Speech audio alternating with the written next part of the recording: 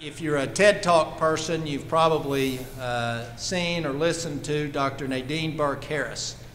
She's a renowned pediatrician and a frequent speaker on this subject. Dr. Burke Harris is the founder and CEO of the Center for Youth Wellness in San Francisco, where she works to prevent, screen, and heal exposure to adverse childhood experiences. I started noticing a disturbing trend, right? So the first sign was a glut of ADHD patients, or attention deficit hyperactivity disorder. I was being sent patients from principals and teachers and after school programs and counselors saying, please, Dr. Burke, this is before I was married, can you please take care of Jimmy? He's got ADHD, he's falling out in class, he won't sit still, it seems like he can't learn. Please, he's got ADHD, can you put him on some Ritalin? And when I said, sure, come on down, and send him on down, I'll see him. But when I actually did a thorough history and physical, what I found was that for most of my patients, the diagnosis wasn't that clear. And because most of my patients had tremendous histories of adversity. These were kids who were witnessing domestic violence at home, or kids who had a parent who was experiencing mental illness, severe depression, untreated psychiatric disorders, or whose parents were alcoholic or had other substance dependence issues. But then I started noticing again, just strange things happening, like kids were coming in, they had rashes, their hair was falling out. I remember one patient that I had asthma, and I was trying to figure out, why this girl's asthma was so bad. We had treated her with all kinds of medications. And as I sat down with mom to talk about her asthma triggers, right? Is it pet dander? Is it pollen? Do you have dust mites in your house? Do you have the anti-allergy covers on your mattress and pillowcases? And I asked, what could possibly be triggering your daughter's asthma? And this mom said to me, doctora, I noticed that my child's asthma tends to get worse every time her dad punches a hole in the wall. So that led me to dive into the research and the science about how early adversity affects the developing brains and bodies of kids. And that is how I came across the Adverse Childhood Experiences study.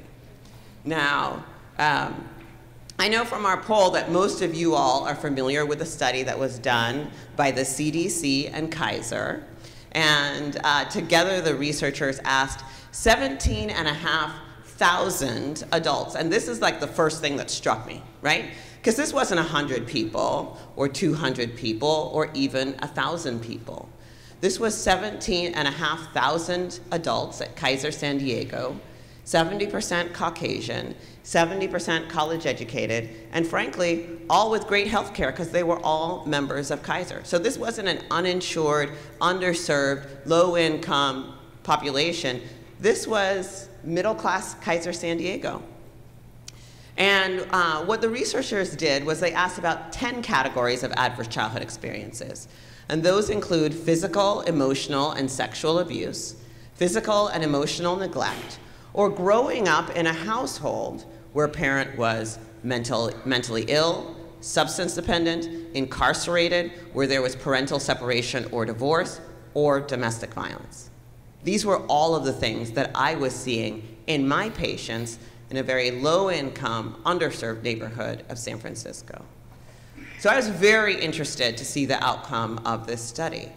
And what they found, the first thing that they found was that ACEs, right, adverse childhood experiences, or ACEs, are incredibly common. In California, we looked at our data across race and ethnicity, and we found that actually, when it comes to the traditional 10 criteria, that the rates are actually quite similar across race and ethnicity. In California, the community with the highest rates of ACEs was the Hispanic or Latino community, but it was very, very similar prevalence across all racial and ethnic groups. And when looking at income, what we found also in our California data was that although, actually this was not the California data, this was the multi-state data. In the multi-state data, what they found was that for individuals across income groups, for folks who are earning $50,000 a year or more, their prevalence looked very similar to the prevalence that we saw in the original ACE study, right? 13.2% of individuals had 4 or more ACEs. But for low-income groups, that number doubled. It was 27.6% with 4 or more ACEs. So we see that although ACEs are prevalent in all income groups, right, the severity, the burden is greater in lower income communities. And what burns me up about this is that people don't know. People don't know that they're at greater risk for heart disease or cancer. People don't know that they're at greater risk for developing diabetes or COPD. I think for most of us, when we think about the impacts of early childhood adversity, right?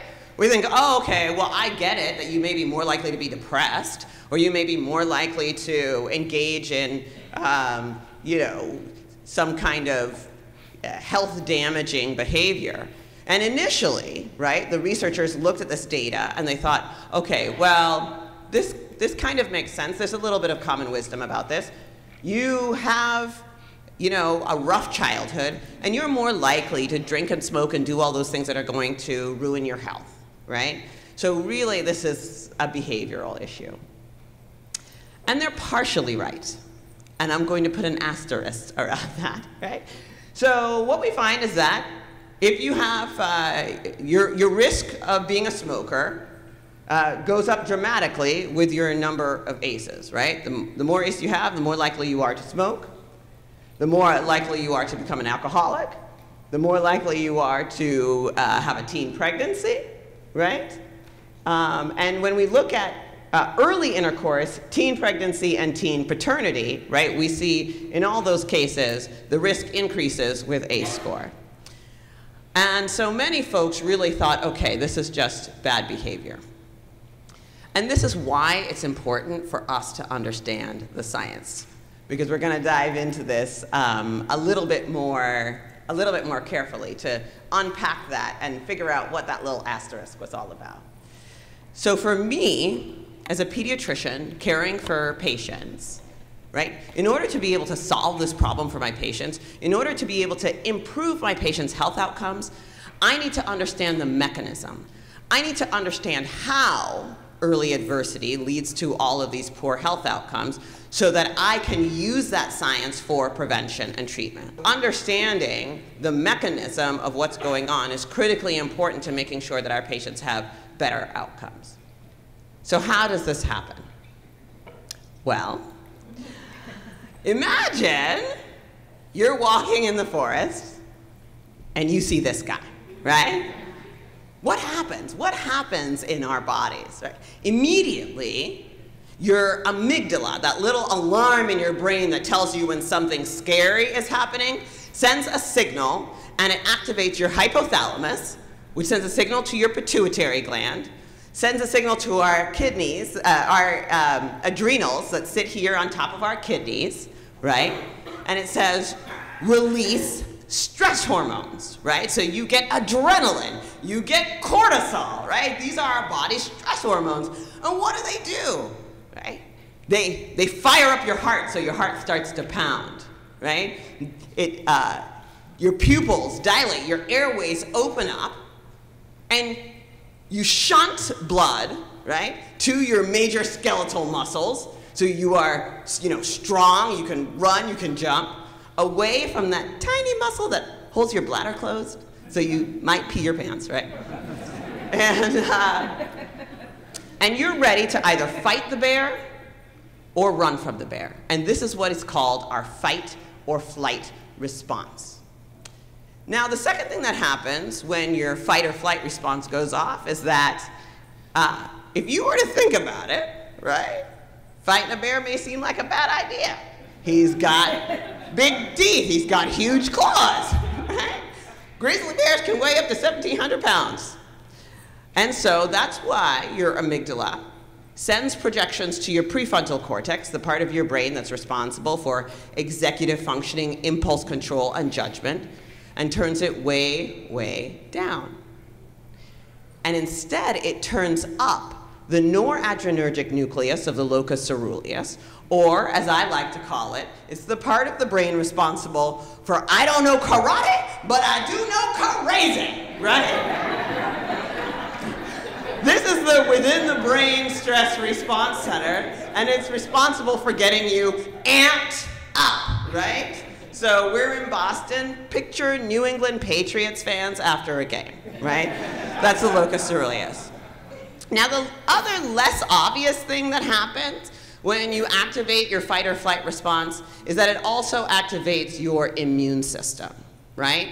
Because if that bear gets his claws into you, you want your body to be primed to bring inflammation to stabilize that wound so that you can fight long enough to beat the bear or get away. It is this unbelievably, elegantly designed system, right, that is designed to save our lives from a mortal threat. But the problem is what happens when the bear comes home every night. And this system is activated over and over and over and over and over and over again.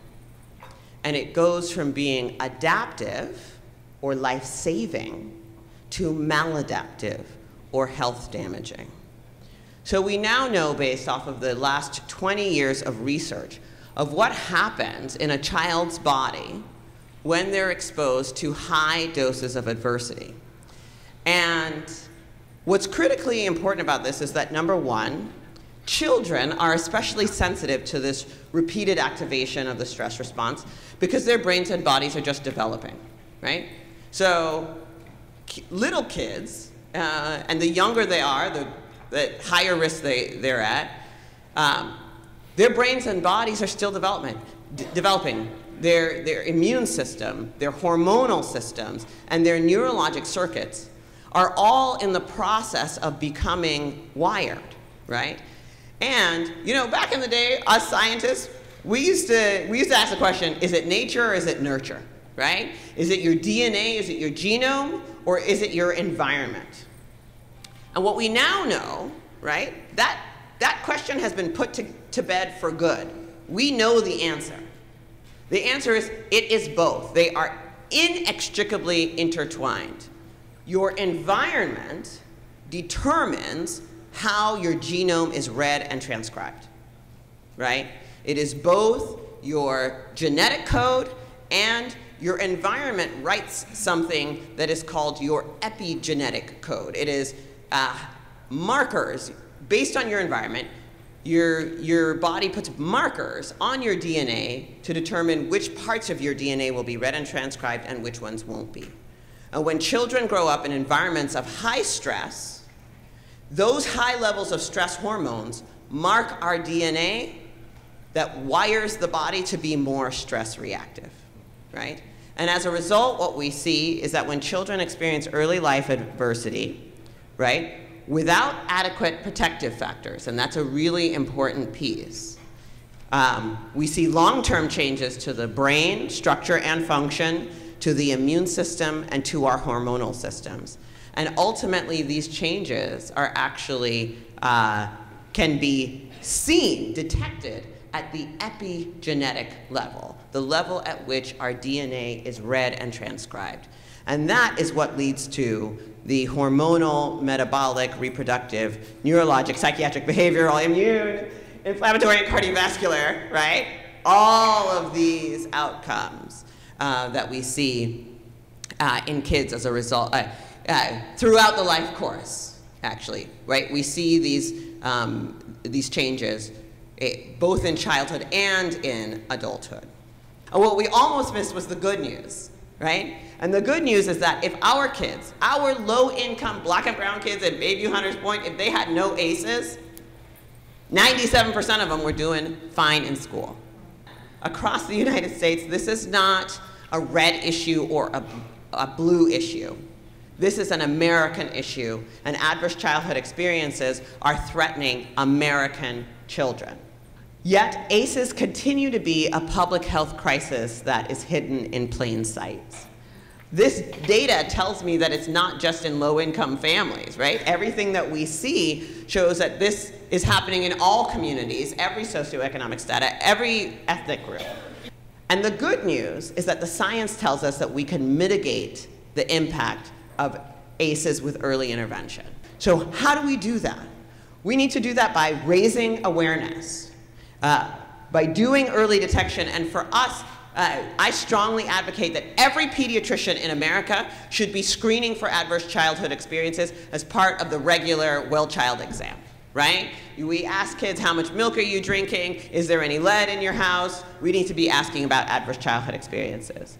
And then we need to reduce the dose of adversity and enhance the capacity of a caregiver to be a buffer. Listen, stress has been going on since God was a child, right? And what we understand, we're not trying to eliminate all stress. That's ridiculous. But what the science is telling us is that the presence of a buffering adult caregiver makes the difference about whether this tips over into toxic stress, which harms a child's developing brain and body, right? So the two parts of the solution are reducing, number one, early detection, but then reducing the dose of adversity a child is experiencing and enhancing the ability of the caregiver to be a buffer. And then we also need a lot more research. I honestly cannot think of a more important audience for me to be speaking to than you all, because you all really create the policy environment in which we all work to be able to develop solutions for this public health crisis that is adverse childhood experiences and toxic stress.